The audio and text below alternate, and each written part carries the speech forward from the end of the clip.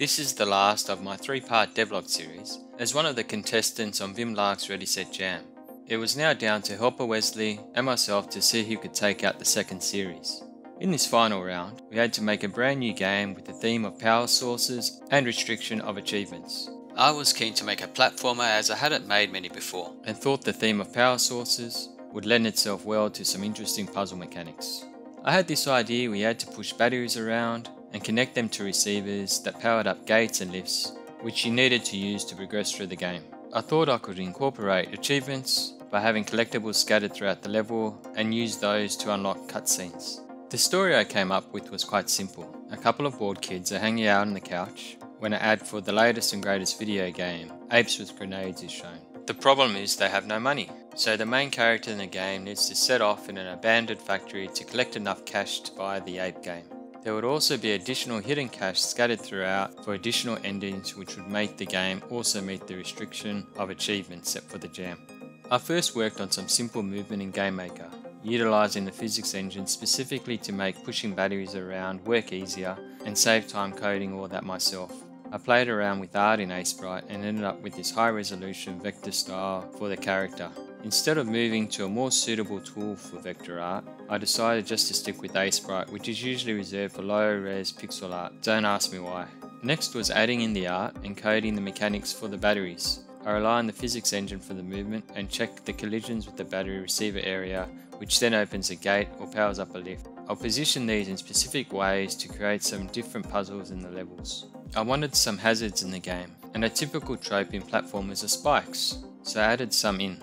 I also added in some operational saws, as typical abandoned factories in video games have operational saws. So along with some puzzle elements, there are now some precision platforming elements. Next was on to level design. I set up the game to have a large main hallway and 10 small rooms. Each room would have 2 doors, one you come in from and another you need to exit out of. You would need to push the batteries around in certain ways to power up a specific gate or lift that would allow you to exit out of the level and progress through the game.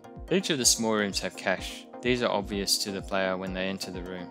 They would see the first objective is to collect the visible bit of cache, and the next would be to try and leave the room through the exit door. I'll be discussing some secrets in my game next, so a spoiler warning for those that wanted to try it out first. You can find a link to it in the description. So collecting the visible cache in each level will give the player the first ending cutscene. However, I added in a couple more additional cutscenes that are unlocked by finding the hidden cache within the game. Some of it is hidden behind these fake wall panels. I tried to visually differentiate these fake walls from the real ones by giving them a slight slant, and hope that observant players would notice it, see it looks a bit off, and take a closer look. Unfortunately, it seemed everyone that played the game missed that detail. So I'd say the implementation of those fake walls was a bit of a fail on my behalf. I liked how your goal was to collect the cache, but as I played through the game, I did miss some, and I didn't realise that doing so would not let me finish the game. After I beat the final room, I still needed one more stack of cache, and had no idea which room I'd left it in. Another piece of hidden cache was putting in one of these crates. In one of the level, the crate gets pushed off the platform and you can see it starts breaking. Luckily I had a few more people clue in on this bit of hidden cache, although not everybody was pleased with the way I hid it in the game. I mean, if it's in the barrel, because you have to break the barrel, I'm going to be upset with you. Just putting it out there. Last few things I need to do were finish off the cutscenes, do a bit more playtesting, fix bugs and put together a menu. I was then good to submit the game. Overall, I was quite happy with the way the game turned out. I thought the movement of the character felt nice, and the art style, although quite simple, worked well in the game. I was happy I could add in some cutscenes to give it a bit of a simple story and some humour. I also felt they introduced a reasonable amount of puzzles into the levels to keep things interesting.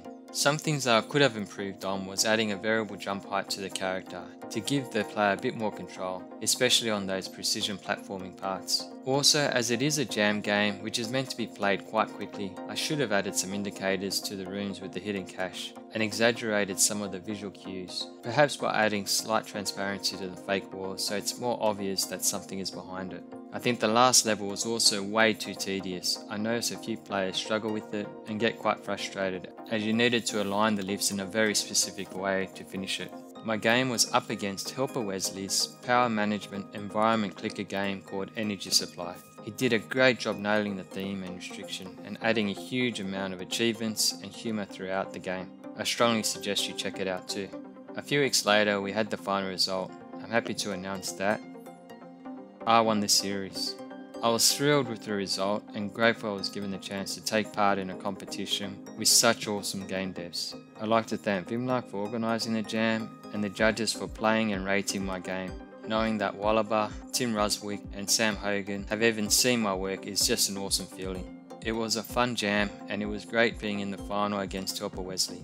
I've gotten to know him more over the course of the competition and we have become good mates and developed a bit of a friendly rivalry out of it. He too has posted ready set jam devlogs on his channel and they are definitely worth checking out. In my opinion, he makes way better videos than I do, but at least for now, I make better games. Bye!